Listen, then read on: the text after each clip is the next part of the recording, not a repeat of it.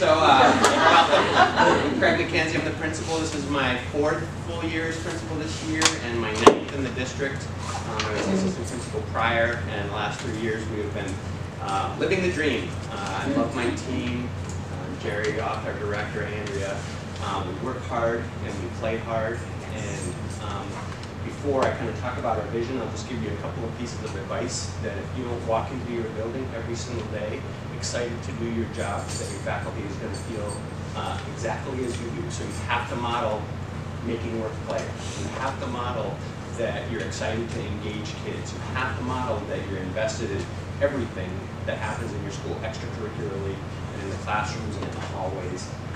And my other piece of advice, and this is a mantra that I live by daily, is there are no uncomfortable conversations. There are just necessary conversations, whether it's with parents or students or faculty members or your colleagues. And I advise you very strongly to attack weird space.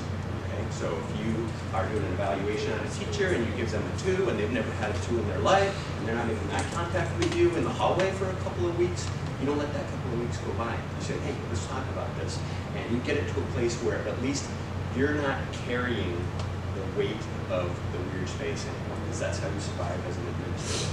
My wife had this magazine the other day that talks about like all of the dirty work that we do administratively as almost being like a dust storm that hits you every single day. And at the end of the day, you have the choice of wearing that dust storm and then it kind of gets embedded in your skin and it's kind of harder to rub out, or you do something, meditation, yoga, you get on your bike and ride, you go to the preschool in your school if you've got one, you spend 5 minutes with little kids. All those things are like a shower that kind of cleanses you because you start fresh every day.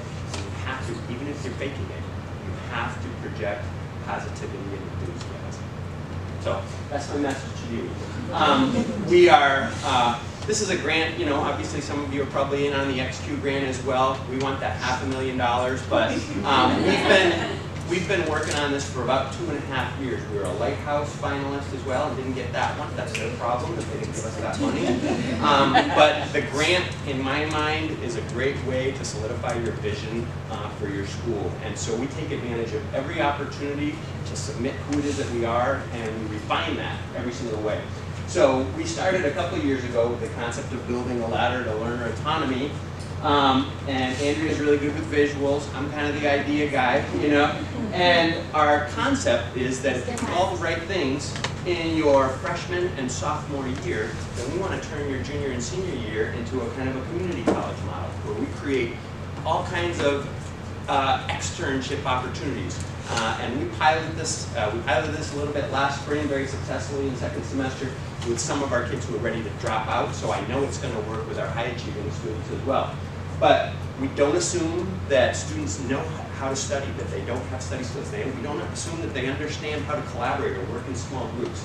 All of the stuff that happens in these first 2 years, if students do all the right things, if they earn all the credits that they need to, if they're on task and on point with their portfolio progress at benchmark, then I want to give them a little more freedom. That could be if you've got 3 AP classes on your green days, that you don't come in until 9 o'clock in the morning because I know you've got a heavy load. I have no problem with that. The state might, and we'll find out. The state's been messaging, think outside the box, Greg. And so we're going, yeah, we'll think outside the box. You have to affirm it. Seat time does not matter to students who are high achievers. When you're in college, remember, if you had a big test at 10 o'clock and you had a 9 o'clock class, you didn't go to that 9 o'clock class. And you did that strategically so that you could take the best advantage of it. So really it's more saying to students things like, we want you to take advantage of the time that you have in our school to earn credits doing things that have value for you in the long term. So going out and job shadowing, a bunch of different job shadows, and finding out really where you want to concentrate your energies before you start paying $200,000 to $300,000 for your college education if you have to do that. If they've done everything that they can do credit-wise, then they've got 10 opportunities in their junior and senior year to earn the 14 credits that they need to graduate. I don't need them to be here every single hour today. I want them to do something connected to learning, but students who show that they understand what it means to be a self-directed, autonomous learner should have some freedom and responsibility come with that as well. And I think it was either Johnson and Wales or Roger Williams is piloting a high school right now that essentially does the same thing. They probably stole this from us. But they have the value of being able to say, we'll give you an associate's degree at the end of your high school experience. We're working on that concept right now. So, the values, applied and authentic learning experiences, learner autonomy incentives, personalized class pathways, individualized and flexible schedules, credit for learning outside of our world. Those are things that we want to give to our students one way or the other. We know that we have to train them in order to get that there. But if they are self-aware, they know when to access and how to access supports, and they're doing all the right things, we want to affirm that. Interestingly, our intervention for students who are struggling to learn with our community are almost identical. And last year we piloted 2 kids, one in culinary and one in welding.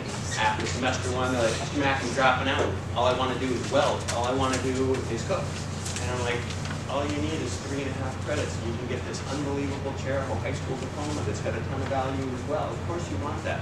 I'm not doing it. I'm not coming here anymore. So I said, all right, on green days, get yourself a job, and both of them already had jobs.